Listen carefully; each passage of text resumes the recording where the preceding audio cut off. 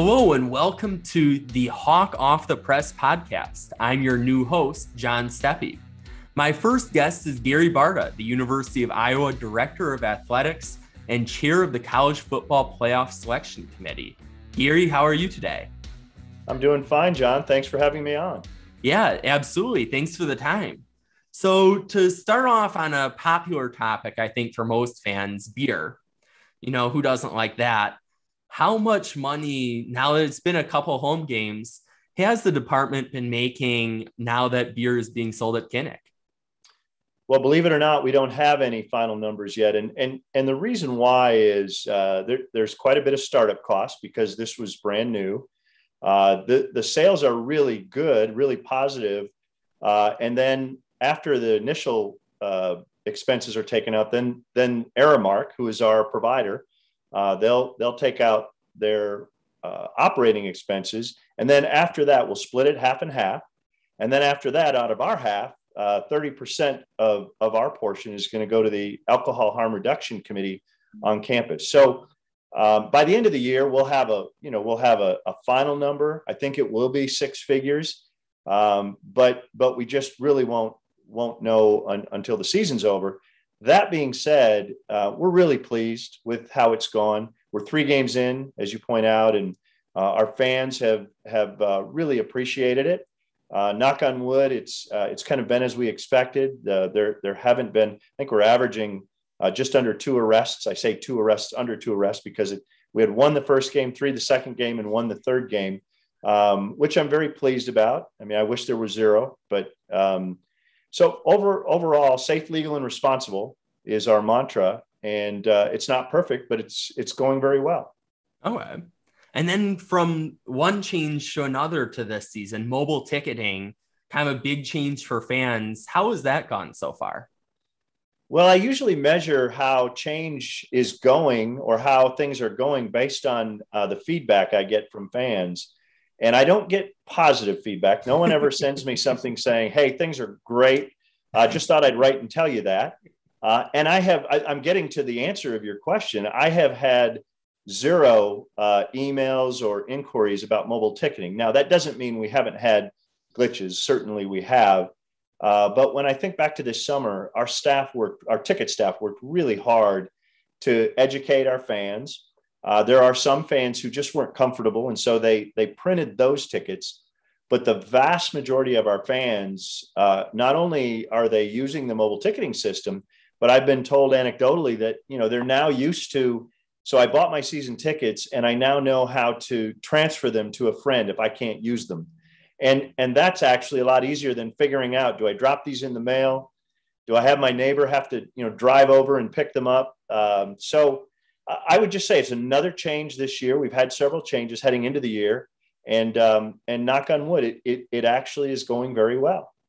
Does that get more difficult when I remember you saying at the last PCA meeting about how there's kind of the challenge in terms of hiring enough workers for the stadium? Yeah, mobile ticketing hasn't impacted that, but we are absolutely on a week-to-week basis, just doing everything we can. We on a full game like we're going to have against Penn State in a sellout mode, we might employ upwards of almost 1,000 people to work the game, whether it's parking, concessions, ticket taking, security, everything that we do. And we've just, like every other business or organization, we just are struggling to find workers. Now, thankfully, we've done fine. And, I think our fans understand that we're a little short-staffed, but I think our fans have had a great experience. So if somebody's listening and watching this and they want to work at Kinnick Stadium, go on our website and sign up. We'd love to have you. And unfortunately, it seems like COVID is still kind of lingering as a topic in today's world. Where does the staff and athletes stand in terms of vaccination rates right now? Yeah, I'm very pleased. As I think everybody who lives in our state knows, that we can't have mandatory vaccinations. And despite that, our vaccination rate is at 92%. So it's not 100%. We'd love to have it 100%, but it's 92%. And I'm proud of our student athletes and our coaches and our staff. And as a result of that, knock on wood, clearly we are still in a pandemic. But compared to a year ago, I'll take right now, because remember, a year ago, we didn't have fans. There was a point in August where we weren't even going to play sports. And so to see where we're at now and to have Kinnick Stadium full, and our field hockey's ranked #1 in the country, and soccer's off to a great start. So I'm really thrilled with where we're at. And then long term, the medical community, I think, is suggesting that we're going to be dealing with COVID for many years. And so it's just a product of learning how to manage it, learning how to, and I think vaccination is a big part of that, and just learning how to take care of ourselves when someone does get it. So with that 92% number, is that including all athletes, staff, coaches, etc.? The measurement we use to report to the Big Ten focuses on all athletes and all coaches. So that's what the 92% represents. And we report that into the Big Ten. Everybody in the Big Ten has to report in what their vaccination rates are. So you've seen the other schools' numbers. How does Iowa's compare to their Big Ten peers? I think we're right near the top, but I would tell you that I think 80% is the lowest percent in the Big Ten. So I think the vast majority, if not every school in the Big Ten, is really taking this seriously and is doing a great job. In some schools, they're actually able to mandate vaccination. Those schools are 100%, but most schools are over 90%. So I think we sit in a good place, but so does the whole Big Ten. Now, if you had the ability to mandate vaccinations, would you? It's hypothetical.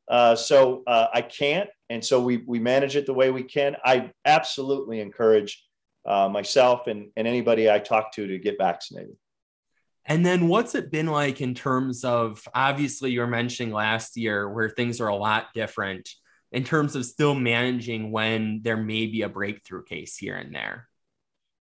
Well, we've had very few, thankfully. But when we do, our medical staff has a great protocol. There's contact tracing in Johnson County.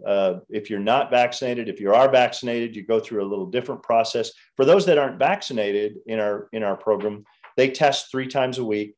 And so there's a really tight protocol to doing everything we can to keep people safe. And then, of course, if somebody does have a breakthrough infection, they go through the CBC, the protocol, the CDC, which I believe, off the top of my head, I think it's 10 days. Okay. Well, Gary, thank you for the time today. Thank you, John, and congratulations on your new role, and look forward to working with you. Thank you. The next guest on the Hawk Off the Press podcast is Emily Giambalvo from the Washington Post. Emily has covered University of Maryland athletics for the Post since 2018. Emily, how are you today? I'm doing well. Thanks for having me. Yeah, thanks for coming on. So first of all, now we're 4 games into the season. What should Iowa fans expect from this Maryland team on Friday? I think it all starts with Talia Tagovailoa. Obviously, that's the guy who has been getting so much attention lately. He has just proven to be a super reliable quarterback who doesn't really make many mistakes and also gives the offense kind of that big play ability that it seems like Iowa's done such a good job limiting. So it's almost like which thing breaks this weekend. But I think he really makes the offense work, and he has a bunch of talented receivers. And I think that's always going to be kind of the eye-popping part of Maryland's team. And from what I've seen from a distance, it seems like he's a quarterback who can use his feet, but not really one that relies on it, can still be a pretty good pocket passer. Yeah. And it's funny. We haven't really seen him use his feet too much this year, but last year, I mean, he would every so often have a 30-yard run and he started almost seem like this, so-called mobile quarterback, which I wasn't really expecting. And then we haven't really seen it as much this year, but I do think it's something he can do and isn't afraid to do. He's been maybe a little tentative in that regard, but he hasn't really needed to use his feet. But he is just really good at extended extending plays. So even if it's not him taking off for a 30-yard run, maybe he scrambles out of the pocket and somehow can still hit his receivers. He always surprises me when he does that. I'm like, oh, I thought this was going to be like a throwaway pass or, something that isn't a big play. And then he can kind of turn those bad situations into big plays. And then kind of switching gears onto the defensive side, what's this Maryland defense been like 4 games in? I think it's been much better than anyone really thought. The defensive line, kind of on both sides of the ball, offensive line, defensive line, were just big areas that Loxley needed to improve. And it's something that you can't fix overnight. Takes many years in recruiting to kind of fix those areas. And he brought in a bunch of junior college guys, and now they're kind of like settling into the system. And they've done a really good job of just affecting other teams' quarterbacks. I know Maryland as a team and some of the players are getting pretty high up on some of the sacks leaderboards. Sam O has been great. And they're just all these guys who are now veterans. They used to be brand new, like fresh out of junior college, getting used to Loxley's system.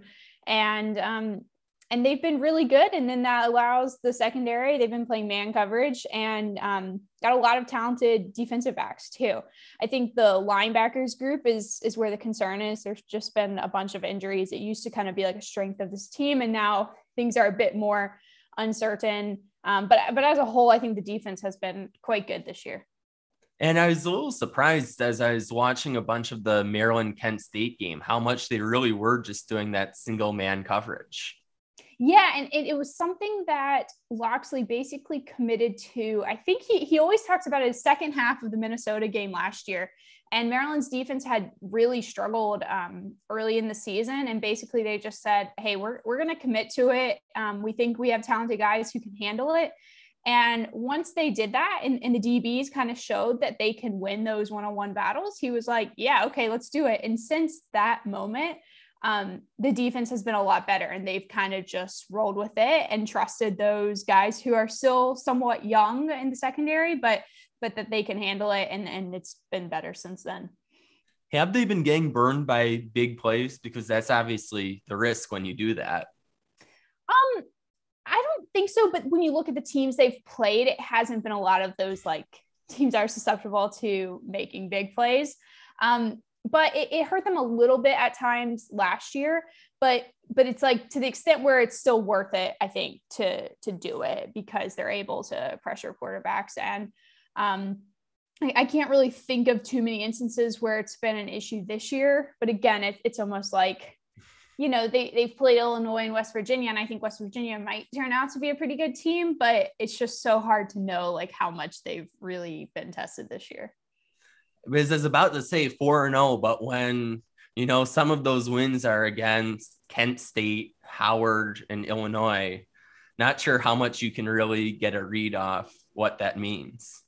Yeah. And obviously this game is the one that will tell us everything. But to some extent, and maybe Iowa fans won't be happy to hear this, but like, I think you could argue some of the same with Iowa. I mean, Indiana, Iowa State are better wins, I think, than Illinois and West Virginia. But it's still kind of a team that hasn't gone against like a top tier Big Ten team. So I think it'll be closer than what you'd imagine on paper with like a number 5 team unranked Maryland. But it does have some of those feelings. And I think what you're doing instead is you just go off of like what it's looking like. And when Talia has been so good, you're like, okay, I mean, I feel like this should work against a better team, but it's just hard because it's like, we don't know how he will react to a bit of almost like coach speak adversity, like in a game of going against a really good defense that might try to force him into mistakes. Yeah, and you bring up that great point about the Iowa schedule because kind of at the beginning of the season, people are really high on Indiana. They aren't quite as high on Indiana anymore. People are really high on Iowa State, not so high on Iowa State anymore after they lost to Baylor. Granted, I think Iowa State will be fine this week against Kansas. So Yeah. I know I've kind of had that same internal monologue with myself thinking about Iowa, but then part of me is like, well, some of the reason we don't believe in those teams as much is because Iowa beat them, so it's like Iowa has played a role in that too. But it is interesting just to think, I think we should think of Maryland more so as like maybe like a 25th ranked team. Like I'm not saying they should be ranked, but it's like, it's a lot different than them just feeling like a usual Maryland team, I guess. And it's different than what you would usually, as you're scrolling through the scores, see number 5 team versus unranked. Yes. Yeah. And with it being kind of a short week of preparation, a flight all the way across the country, it seems like, there are some things that could make this game a bit more of a toss up than it would suggest. It sounds like Loxley isn't really a big fan of these Friday night games. Yeah, it was kind of funny that you said that. Usually coaches are so diplomatic, and Loxley in particular kind of comes from that Saban tree of just never saying anything too interesting about a game. But he kind of scoffed at that, which, maybe makes sense. And there are a lot of pieces of it. The fact that Maryland's done it twice now in 3 weeks, that's tricky. And you think about it from a recruiting perspective, and you can't have high school players out there on a Friday night for a big game because they're playing in their own games. And it makes sense, but it always makes me laugh because when players talk about it, they just like light up because they're like, oh, it's like high school football.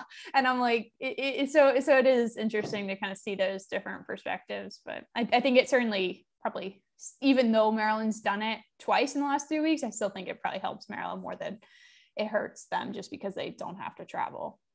It's funny that you pointed that out because it's almost the exact same thing at Iowa availabilities yesterday. It was funny. Like Kirk Ferentz used the word okay for them, which I think might have been a little diplomatic. He said, oh, well, it's October, so I'm okay with them. If it's earlier in the year, that would have been different. But because it's October, he's okay with them. And then you ask the players, and like Spencer Petras was excited to finally be able to watch college football. Tyler Goodson was excited to be able to go to his girlfriend's sorority day party on Saturday. He even was talking about his like 80s themed outfit that he's going to have.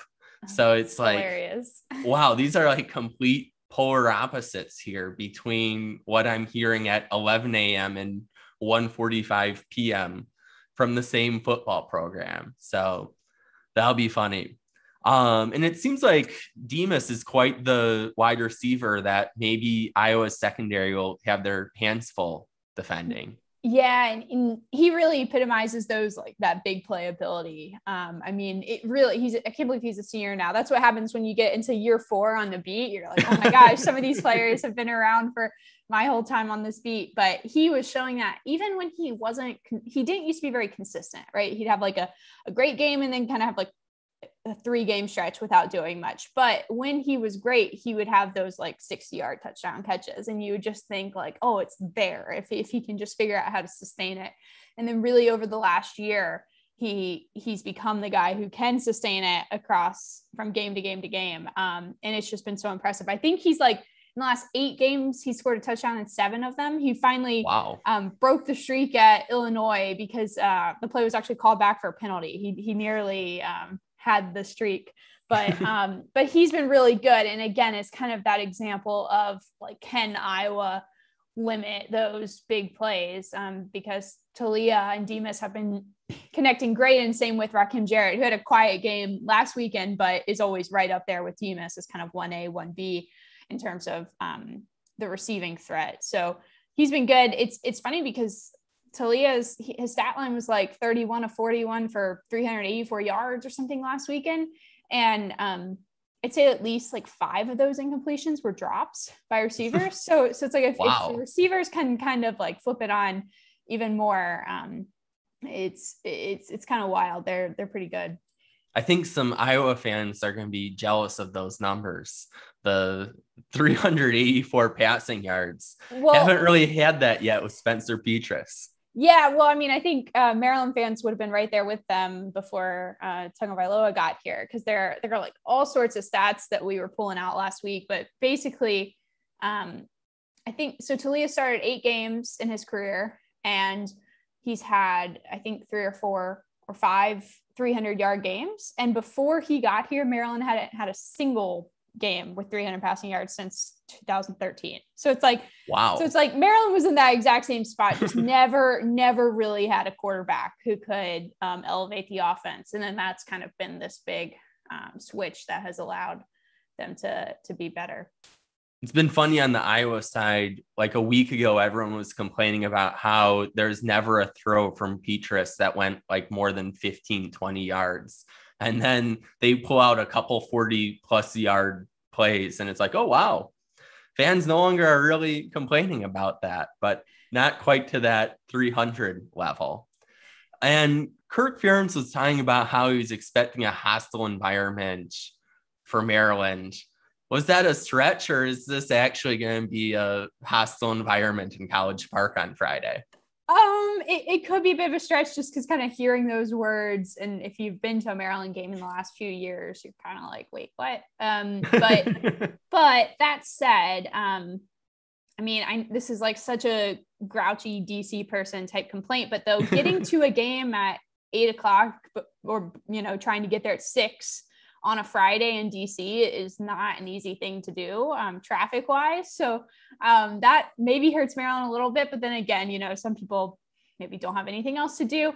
I think it will be a good atmosphere, probably one of the best atmospheres in a while, just because there is excitement around the program. I mean, when you talk about what they're doing this year, it's a lot of like, it's the first time since then, it's the first time since that with what Maryland is accomplishing. And it reminds me a lot, and Maryland fans don't want to hear this, but 2 years ago, Maryland had a Friday night game against Penn State, and they had announced that it was like the student section was sold out, or that the game was a sellout in general, but before the 2 weeks before, and then Maryland goes up to Philadelphia and plays Temple and gets beat, and it was like this really deflating thing, but there was still some excitement for Penn State. And they come and they get beat 59-0. But like at kickoff, it was this great Friday night, atmosphere. And then like by the second quarter, nobody was there. So it's like, if it's a close game, I do think it will be a good atmosphere. But it's funny kind of how it reminds people so much of that really, really big letdown 2 years ago. Yeah, I'm sure they're probably not wanting that reminder. No. And to be fair, it was Laxley's first year, and there were only 2 wins that really gave credence to that hype. It was Howard and Syracuse, but the problem was they put up like 63 points on Syracuse, and Syracuse had been ranked in the top 25. And it turned out that Syracuse team was really bad. So it was kind of one of those things where it's week 2, we don't really know much, and you think, wow, we just beat a ranked team by 40 points, and fans are getting all excited, when in reality, it turns out that team you beat wasn't that good to start with. Wait, it's Syracuse in Yeah. football. So, then I've been seeing your video board tweets. Is this video board, when I'm there on Friday, will I see it in full function? Yeah. I mean, that's what they hope. The pictures were starting to flicker on yesterday, but then you also look at the calendar and you're like, wow, we're only a couple of days away from the game. I think that's a plan. I think at first they had thought Kent State was the plan. And I think the reason there's so much interest, trust me, I don't want to spend my life tweeting about a video board, but the fans are so interested in this thing. But I think the reason for the frustration is that, I understand there's a pandemic going on, but this thing has been planned for a while. And then you're like, we've known what the start of the football season is for years. And yet it's still kind of like 4 or 5 weeks late. So kind of like classic construction delays. But it would be a bit of a letdown if it's not ready, because for the previous home games, they've kind of been carting in this very small board that goes on top of a truck. And, in the shadow of the big one, it just looks hilarious. So it wouldn't really fit the spectacle if they're not able to get turned on. But I think the goal is certainly to have it ready for Friday. Wow, I almost hope it's not ready then, so I get to experience the comedic value of that. Yeah, it is pretty funny.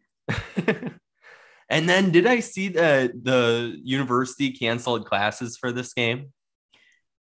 Or moved them virtual, I think it was. Yeah, I think they've suggested to professors to try to have them virtual after 1 p.m. or something like that.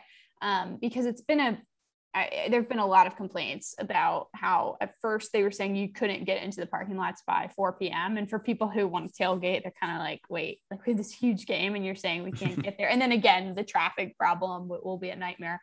And I think they've bumped that up by an hour. So now it's 3 p.m. But that was kind of the big conflict of like having classes and then having the parking lots open for fans.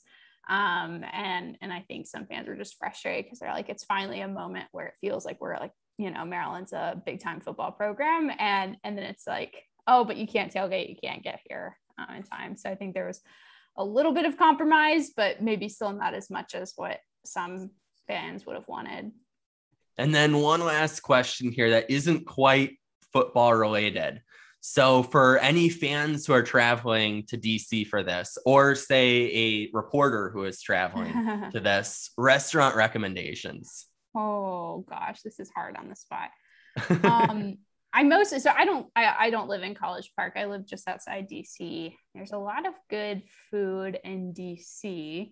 I'm pretty good at breakfast food places. So there's like Farmers, Fishers, Bakers is in DC. It's like a good sit down breakfast place and lunch place. The Coop is a place I've gone to. I lived nearby it for a bit for breakfast. Milk and Honey is kind of a famous, it used to be in College Park. I don't think it's there anymore, but they have a few other locations as well. They're good breakfast place. So I think those would be, there's this place by Nats Park called Chloe that I went to. It was like a fancy place. It's been a long time since I had like a good dinner. And it was really good. It was like one of my favorite places I've ever gone in DC. Wow. But that's like really far from College Park, more so if you're like staying by the airport. But yeah, I think that's what I'd go with. Okay. Well, thanks for the time. For listeners, you can follow Emily's work at Emily Giam, spelled Giam, on Twitter. And I will be back with another edition of Hawk Off the Press after the final score Friday night. Thanks again for listening in, and I will talk to you on Friday.